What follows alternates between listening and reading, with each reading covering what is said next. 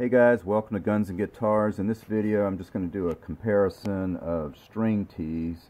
The one in the middle that you're looking at here is from Guitar Fetish, and you get 2 to a pack when you order them. They're fairly inexpensive. This is the Fender American genuine part, and you get 2 to a pack on that, and they're a little bit more expensive. And then the one on the right here, this is the one that came with the Stratocaster when I purchased it. It's a Mexican Stratocaster, and you can see that the screw is about the same size as the one that comes with the American String T, and basically what I'm going to point out on the differences is this one seems to catch the strings even if you're just bending with your fingers and just kind of bending up on a string or something. It will catch, and it's not really the best design. It's cheap, I guess.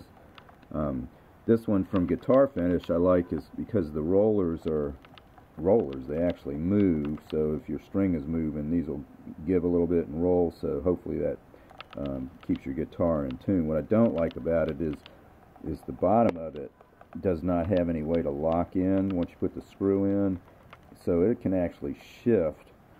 And I noticed that I was getting kind of like a little twangy noise up at my the head of the neck from the I don't know if it was locking from twisting or what it was doing, but it was making a little metallic-y noise.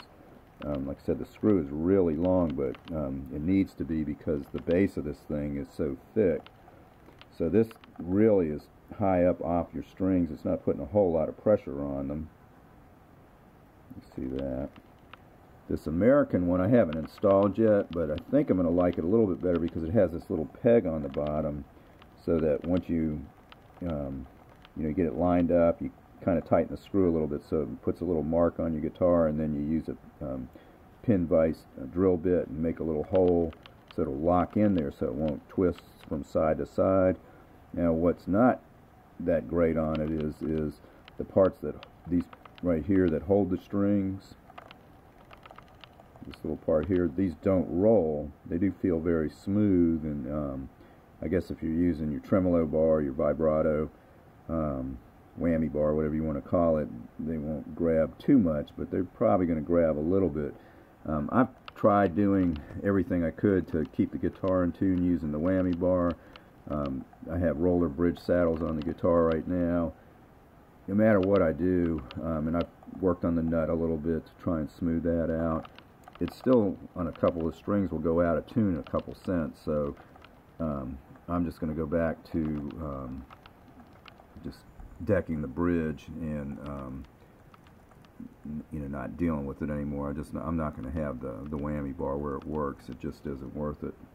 And my other guitars are all hardtail guitars, so they stay in tune a heck of a lot better. And the other thing I think I'm going to like a little bit better about the American String T is the fact that it's a little bit lower than the Guitar Fetish. I'll put the two together so you can see what they look like. But I think once that's on the guitar, it's going to be probably somewhere around there on where it's keeping the strings down.